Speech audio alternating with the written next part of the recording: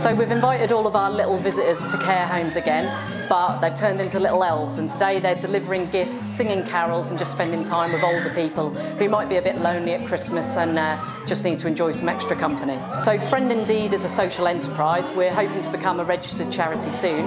We've got lots of volunteers in the community that bring their young children of all ages, from babies right through to 14 years old, into care homes to spend time with residents, to talk to them and to interact. We're trying to prevent a lot of loneliness and just make older people realise that they're cared for. Friend Indeed doesn't just run the little visitors scheme, we also have pen pal schemes where care homes have got residents that are writing to each other, which is a great opportunity again for older people to feel like they can still connect with the wider community. We're also linking up with schools, and specifically with students that are sort of struggling to engage with their education, trying to get them to do something more meaningful, involving sort of the generations coming together on various projects that might help them at school and in sort of the wider community and society.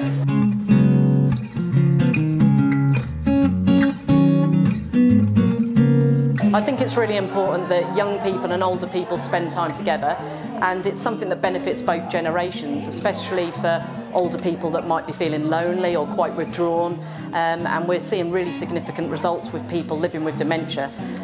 Young people interact with older people in a way that we can't, and just their presence very often in a room makes older people come to life and feel really valued and cared for. We wish you a Merry Christmas.